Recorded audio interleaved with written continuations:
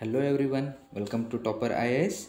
As part of our daily series, today also we will continue with our discussion of daily current affairs which have been sourced from Hindu newspaper. Okay, so let's get started. So the first one is with respect to a database. A government has come out with a national farmers database and it has records of almost 5.5 crore farmers, and government also aims to increase this number to 8 crore farmers. And this will be how they are going to do. They are going to link it with the state land record databases also, and by that they are going to take this number to 8 crore farmers. See, what is the importance of creating databases? This is very key to ensure digital technology, scientific research and knowledge reaches the people. Okay, so that's why they have been doing it, and the national database was created by taking data from existing national schemes such as PM Kisan we have, soil health cards we have, and insurance scheme like PM Fasal Bima Yojana also. So these are the certain number of schemes which have been government running, and from that they have taken data and created the database as of now. And the database could be used for targeted service delivery with higher efficiency and in a focused and time bound manner. So as like meaning of this is nothing but ensuring, improving the governance. So for governance, a better governance is one which there is efficiency in the schemes that have been running, and better targeting of the services, better targeting of the beneficiaries. The ghost and fake accounts has to be eliminated. So those all things will be useful if you carry out these kind of databases. Then already companies such as Microsoft, Amazon and Patanjali have been asked to develop technological solution for the farmers using this database. And as usual, you always know that whenever this kind of digital technology issues and database is created, there are concerns of privacy, and also taking privacy and consent of the farmers is also required in that case, and government may authorize the usage of farmers data without their consents. So these kind of issues have been raised by the activist also. So some things you should know: schemes such as PM Kisan, so Pradhan Mantri Kisan Samman Nidhi. See, government has launched this scheme to supplement financial needs of the farmers in procuring various inputs to ensure proper crop health and appropriate yields and commensurate with the anticipated farm income.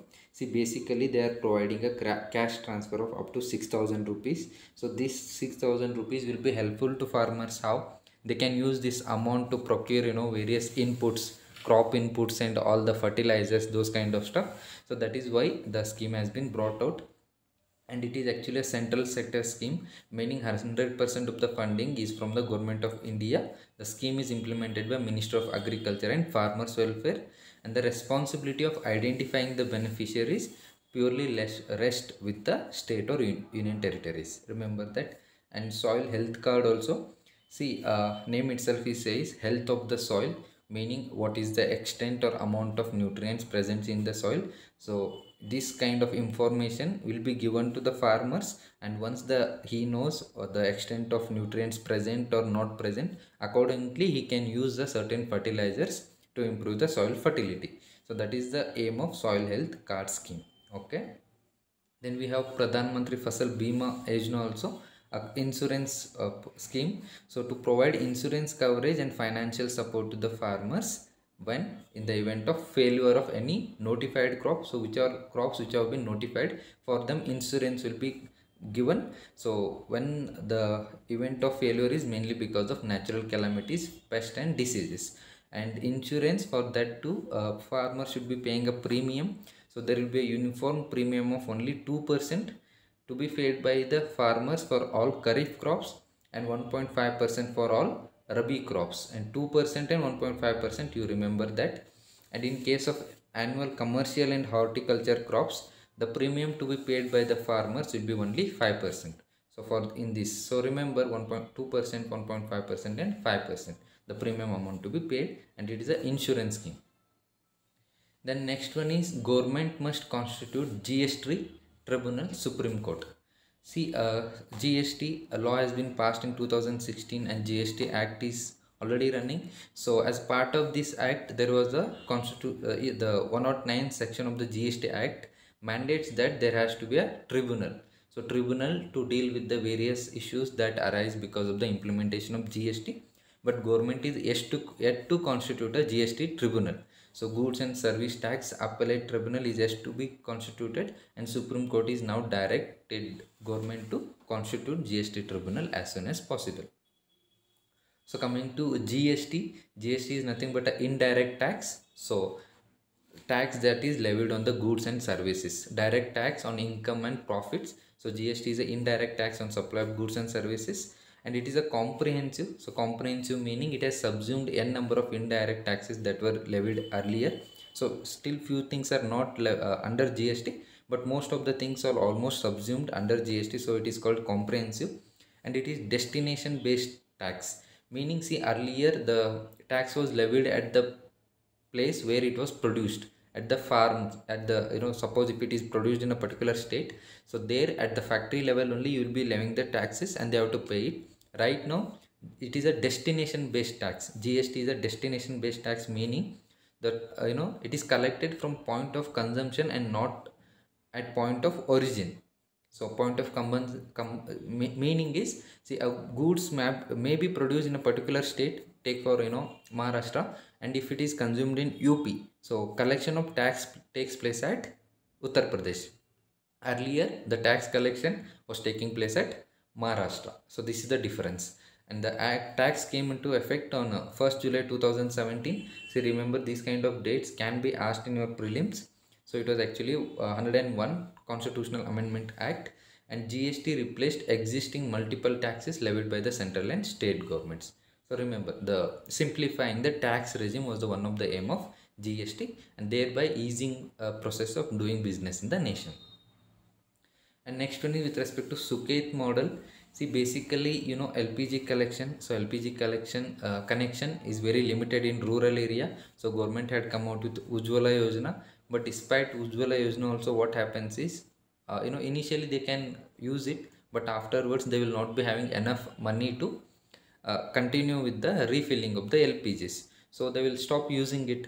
So one way of addressing a innovative way is Suket model, so which is in being carried out in Bihar.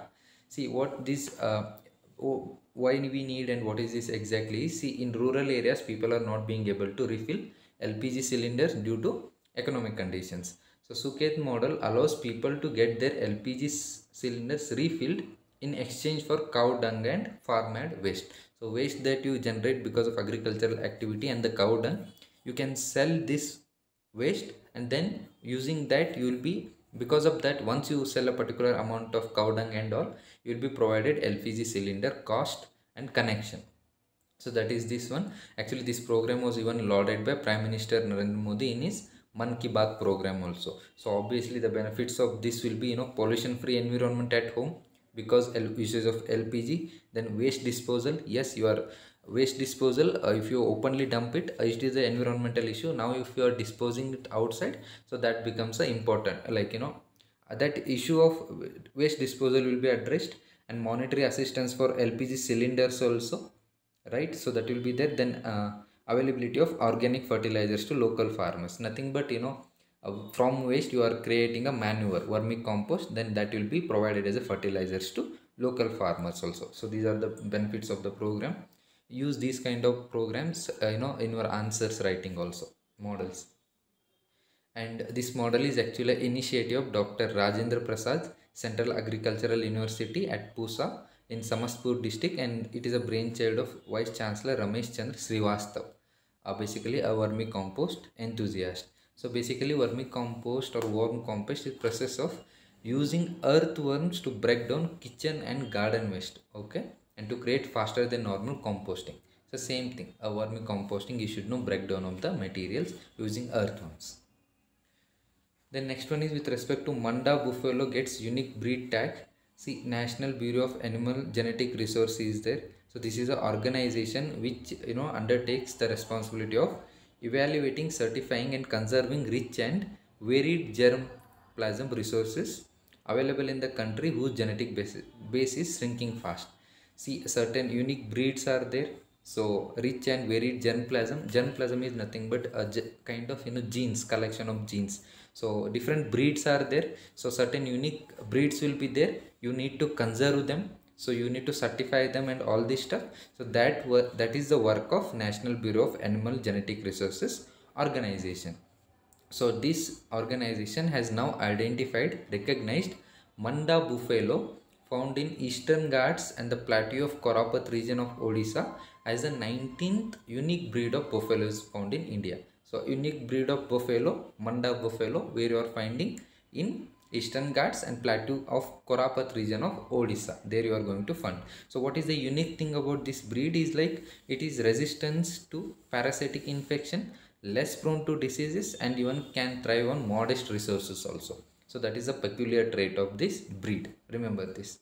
And coming to this National Bureau of Animal Genetic Resources, it is actually located in the campus of National Dairy Research Institute, Karnal, Haryana. Remember all this stuff. So that's it for today.